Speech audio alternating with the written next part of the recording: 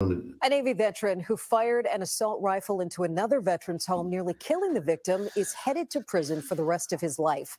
A judge handed down the unusually heavy sentence after a hearing how the gunfire forever changed Jeremy Timone's life. In a story you will only see on News 4, the victim and his family. Half a head. He had just met this chick. Yeah, the one. I do remember.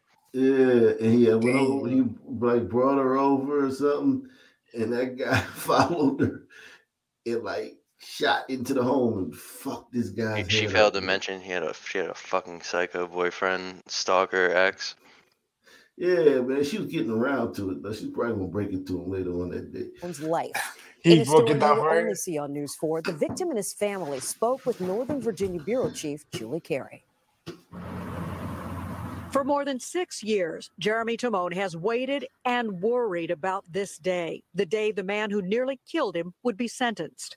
Here's where it happened. You got 1, 2, 3 was over here. This was Jeremy last spring, showing us the bullet holes left behind in October of 2017 when Jay Young Lee fired an assault rifle into Jeremy's townhome, leaving Jeremy critically wounded.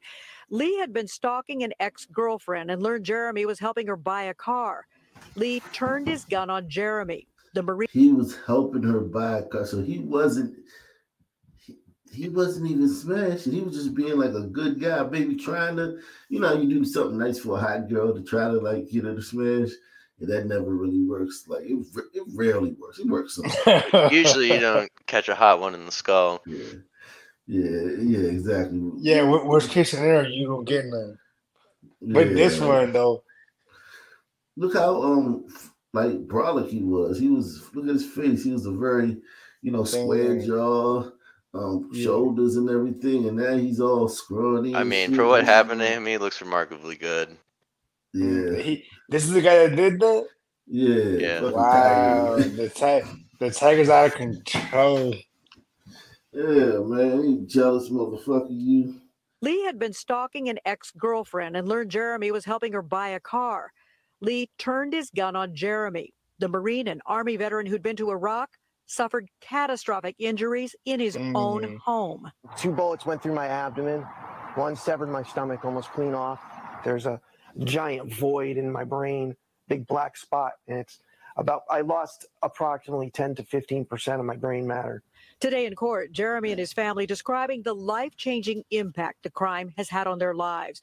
Because of the damage to his organs, Jeremy cannot eat or drink. His parents, now 80, are spending their retirement years as full-time caregivers. His 80-year-old parents are spending their retirement years as full-time caregivers. Shout out to mom and dad, man. Parents, man, that's the beauty of having parents, man, that love you, man. Well, parents that don't suck anyway. Yeah, these some good parents. They're 80 years old doing this shit, but they probably ain't got nothing else to do. But still, nonetheless, it's still a great thing to do. That's fucked up. But this guy, he can't eat. Yeah, eat normal food. He has to have everything intravenously or. Think about how much we love to eat, man. Yeah, I know. Hell yeah. That's one of my favorite things, man. Stole one of life's greatest pleasures away from this guy, maimed him for life, left him in the care of his parents who will eventually pass on, and like this is a fucking tragedy. The idea of never like tasting food again or like eating like a pizza or like a taco, it just doesn't feel right. I know. We need a goddamn Korean exclusion act or some shit. Bring back Asian hate. Make Asian hate great again. Think about this girl though. Like, Jim Lee Crow. She's out there now, and she's just living her life. Like she probably doesn't even write this guy like to see how you doing it. Which listen, hold on, listen though. She shouldn't. She was just trying to get him to help her buy a car. She's a dumb young girl. She's a young airhead. She's like, I don't know how to do this. And he's like, I don't see her there like helping to care for him weirdly. Look, at the very least, I think she should at least throw him one time. Give it to him one time, just off the strength. At least, better. You probably can't do that either. Yeah, like the you're way right. shit is fucked up. Well, look, that's fine. She can figure something out, but she better make it happen. That's the least she could do. Yeah, but it's like I can't really knock her for that because it's not like she was seeing him. It was just like a chance, like encounter and shit. You know what I'm saying?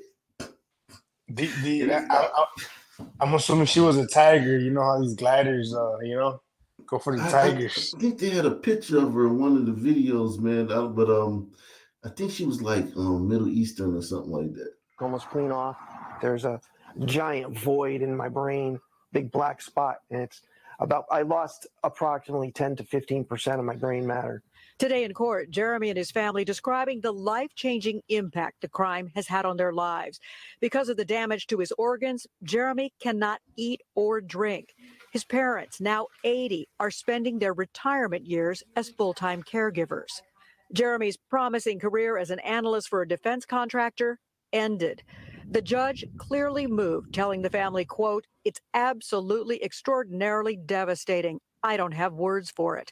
He then sentenced Lee to life in prison plus 48 years. That was 6.5 years of weight lifted, and the appropriate close of this chapter, this horrific chapter of my life, our life, my family, everybody included.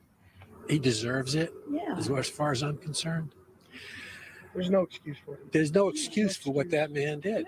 And what's next for Jeremy Timone? The hope that he will be a candidate for a multi-organ transplant to replace his pancreas, his stomach, and his intestines. So that someday he might be able to eat and drink again. My life's forever changed. Wow. It'll never get back to where it was. But I think with this outcome, I can get close and be me again. In Fairfax County, I'm Julie Carey, News 4. Wow. Salute to Hot Fire. He says, the system has done a great job in blurring the line between actual. Oh, yeah, that's the last one. S Freak says, I honestly think it's another ploy to create division between the sexes to ultimately help lower the birth rate and destroy the family. I don't know if it's that deep, if this Me Too stuff is that deep. I think Me Too comes around every election season. It was invented for Donald Trump in 2017 after he got in. But then it came back in 2020 for election year, and now it's coming back 2023, 2024. It started at the end of last year, really heavy, hot and heavy with everybody. And it's crazy because guys like this guy, think about this guy, right? He got fucked over in this situation with this girl. Yes, this guy, this Asian guy was really like one of those Me Too guys. He was really a Me Too guy. Like he was stalking this chick and showing up at people's houses that she just like had just met and was just, and she just, hey, older guy, can you help me buy a car? Oh, sure, come on over. Blah, blah, blah. And he shows up and shoots into the house. That's real shit that women go through. All these lies they're perpetrating on these other people, man. It's disgusting, man, and it's sickening, man, when you got real guys like this out there, and a lot of them know that guy. A lot of women know a guy like that. And he never gets, this guy went down for murder, but he didn't go down for Me Too. Let's see what else is going on. I think that guy who got shot, I think he's putting up a good face in front of the cameras, but he's got to be going through some major depression for the rest of his life. How it's changed. Oh yeah, I mean, I would. Years. Think about it, man. 6 years. Like he this is not nothing new to him. This happened 6 years ago.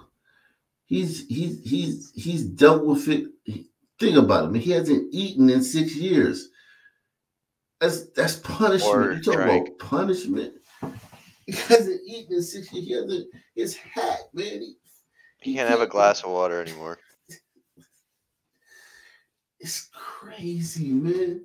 I don't know. Yeah, he took his he took his humanity type of he's not he's human obviously, but that the human functions, he just took those out. Other than breathing, you got eating, you got shitting. So here's my thing. Couldn't we just take this tiger's stomach and shit and put it in him. Like, that seems like a just reward. That's what they do in China. And like, that's a good idea. That seems justified in this instance. Oh shit! Not usually for That's a great idea. But like, this seems apropos. Yeah, that guy gets to eat like all the hookups, all them prison hookups with the noodles and the Doritos and shit. He in there pigging out, man. Until he becomes deranged from the tiger's organs. Yeah, man.